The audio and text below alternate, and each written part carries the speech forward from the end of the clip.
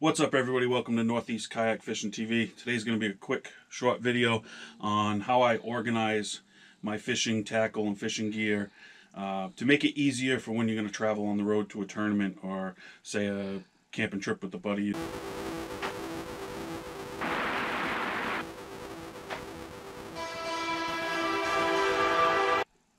So let's just get into it, how I store stuff. All my soft plastics I store in like shoebox style Sterilite containers. Like this one has frogs. You can see I label them. We got swim baits, craws, tubes, finesse worms, etc., etc. That way there, if I'm going to a certain spot where I know a certain color or I think a certain color is going to work better, or a certain style is going to work better, I can just go to that tote, grab it, and then what I do is I pack it all in to a larger tote here. Obviously it's empty right now, I'm not going anywhere, but I just take what I need and put it in here.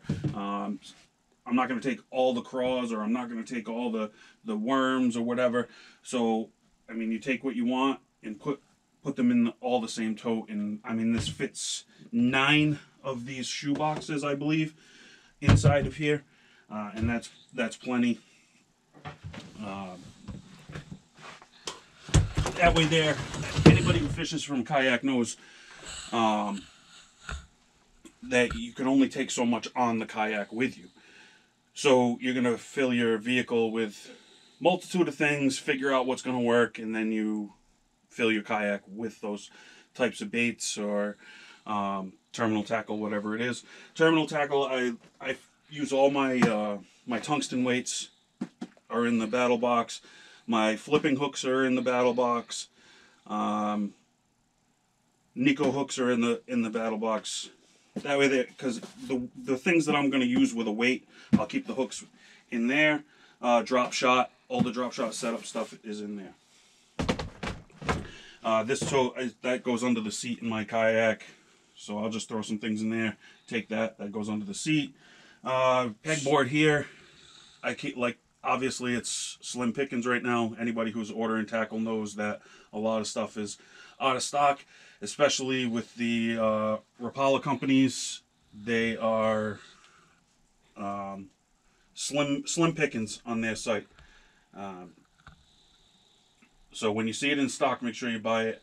I like to write down the things on here so that I know if I use it all, at least I still know what I'm missing. I also have a spreadsheet that I use in the computer, and I like to keep the computer here in the office with everything. I have a spreadsheet that I use to keep inventory, and it calculates and lets me know when I'm running low on certain types of baits. And that is pretty much it, guys. I mean, you store, if you keep it organized like this, when you're going to pack up for a trip, it's simple. I got the extra parts for my PDL right here, so I know when I need to order new stuff. Plus, I keep parts in the PDL itself.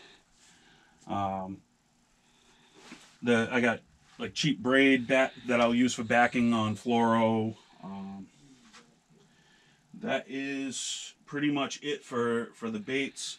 My soft plastics, when I bring them into the kayak, I use the Plano Speed Bag. It seems to be the best option for me. I tried the Ziploc bag thing. It just begins to be a mess. And that is about it. I'll leave a link for the spreadsheet that I use, and you guys can download that link and use it to do your inventory if you want.